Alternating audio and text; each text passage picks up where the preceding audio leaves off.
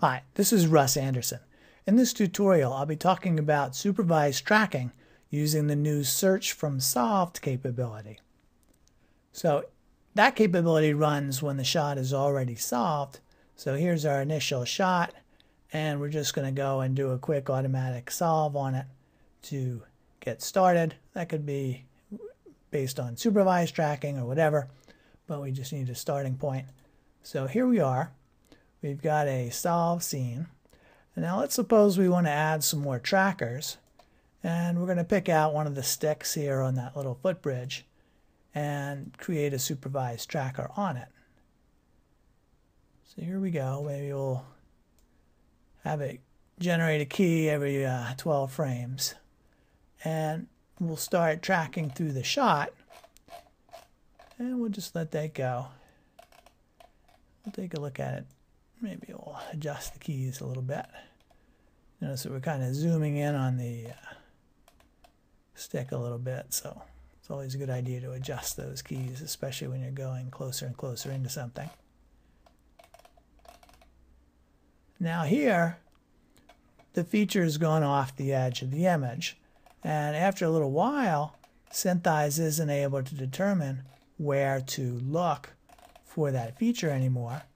And even when it comes back on, there's no way to tell that aside from, you're looking carefully for what's going on in the shot. So the new capability is controlled by the Search from Solved item over here. And in order for it to work, the tracker itself that you're working on has to also be solved, not just the entire scene. And we could, in fact, solve the scene based on using this entire track that we have, or we can simply turn on the zero-weighted tracker button and get an instant solve for that track based on that initial tracking data.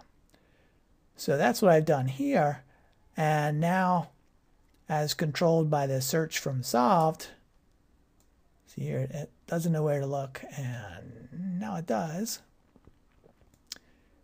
Now that search region is being driven off of the 3D location of the tracker. And now, just for further stuff, I'm going to turn on the Shift 5 pan to follow based on this 3D point.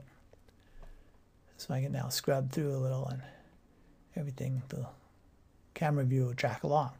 So what you should notice, of course, is that this predicted 3D location isn't particularly close to the stick itself.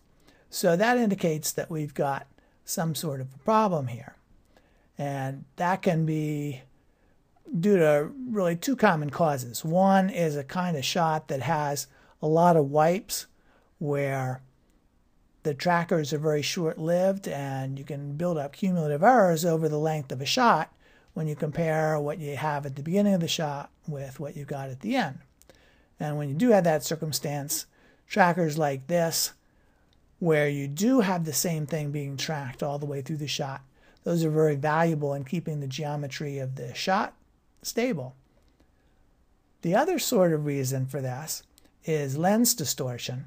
And if you look at this overall image, you'll see that this vignetting in the corners is indicating that it was shot with a wide-angle lens, a little lens extender, in fact.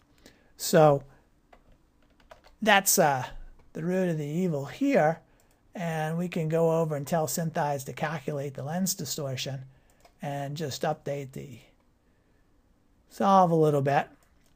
And now we zoom back in, we can see that we're a lot closer to the actual location. So, so far the calculated 3D location was based only on that initial part of the data up here. Now we can start updating this track again based on the new data. So I'm just going to go and wiggle around in the tracker viewport there and turn that back on. Actually, may need to get it a couple of frames here since it's still close to the edge. And so now it's going to follow on. You turn the pan to follow back on. And now you can see we're continuing to follow this. I'll just add some more keys as we go along. So now we're starting to look more and more just at the end of the stick.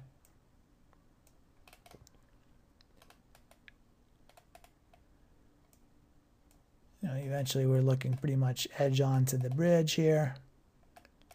And sooner or later we're going to just drop all the way behind it. Our lighting is getting all blown out. So I don't know, somewhere in here we'll just say, well, that's good enough. And now we have a track and a 3D location for this entire sequence. And the other thing that I'm going to do now that's always a good idea, just during the initial tracking process, I didn't keep the blending on, but now I'm just going to go through and do a quick retrack with that blend turned on. So for any given frame in the middle, it's using both the prior and the following pattern and averaging out the position. So it gives a smoother set of curves. And there's our new fully tracked out feature. The thing to do now is just to turn off that zero weighted tracker flag so that when we resolve the scene, this tracker will get used to help update the overall camera solve. And we'll also lock up that tracker so it's not constantly being retracked. So that's a whole new interesting piece of workflow that's possible with this search from solved capability. I'll point out that if we weren't able to update the position of the tracker to match up adequately on the stick right when we came back on screen, here we just reran the lens distortion to get everything to come out right. If we hadn't been able to do that, then it would have been necessary to go and turn that search from solved off so that we could have gone and just manually done the supervised tracking on that feature without it getting thrown off by the 3D location until we could get the overall solve improved enough so that everything matches up. So hope you are able to take advantage of that feature. It can save a lot of time with these kinds of shots. Thanks.